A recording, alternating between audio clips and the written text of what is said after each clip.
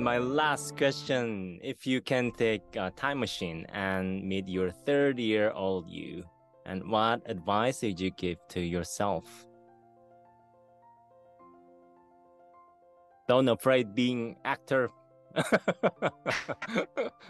I think for the longest time, and even until I was 30, I've always felt that I had no real direction. By this, I mean like some people by the age of 15 or whatever, they know, okay, I want to be a doctor, or I want to be a lawyer, I want to be something, I know exactly what I want to do. Or even I want to make a lot of money and be a multi-millionaire. But I never had that. And it always concerned me that, and it caused me to feel as if I was slightly lost, just going along and not having any aim.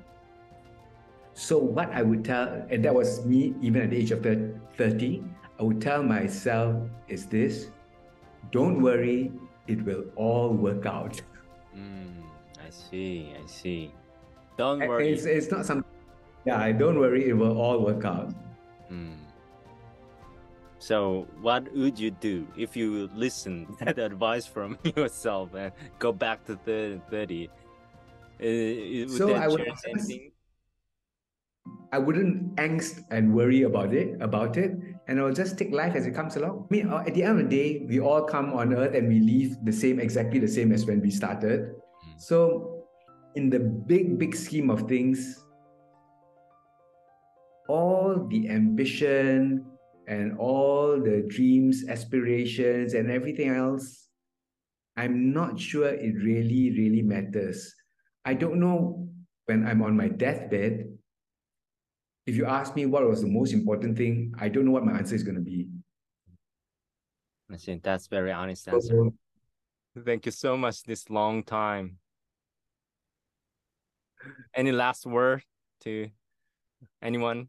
Talking about spirituality and all these kinds of things, and maybe it was written in the stars, when I think about it.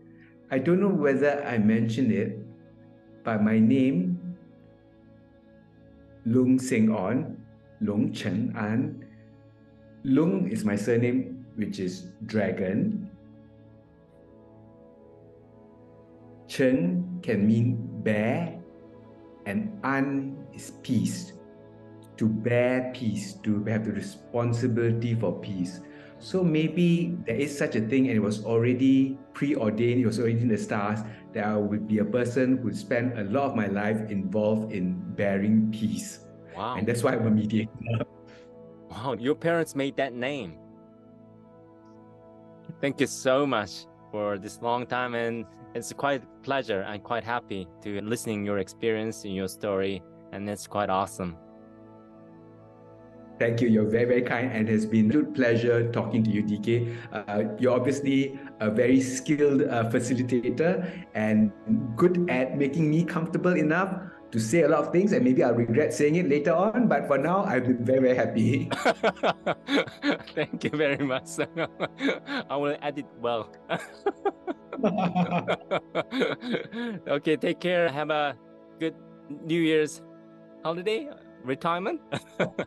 Yes. Yeah, I should wish you that as well. Happy New Year. And I hope that 2023 will bring you good health, happiness, lots of happiness, and lots of laughter as well. Thank you so much. Thank you very much. Bye-bye. Bye. I'm thrilled to have my guest today. His name is Jeremy Lack. Carl Jung studied analytic psychology in Switzerland. Jeremy Lack started to use neuropsychology in alternative dispute resolution in Switzerland. Is it a coincidence? For ordinary people like me, he is a great magician in the world of alternative dispute resolution. Bonjour, Jeremy. Welcome to the show. Bonjour, very pleased to meet you, and thank you for that very kind introduction. I hadn't heard any of that comparison or thinking before, but it's interesting to hear, and I'll disabuse you of everything. No similarities and nothing, no threads to be connected there, but very happy to talk about all of that.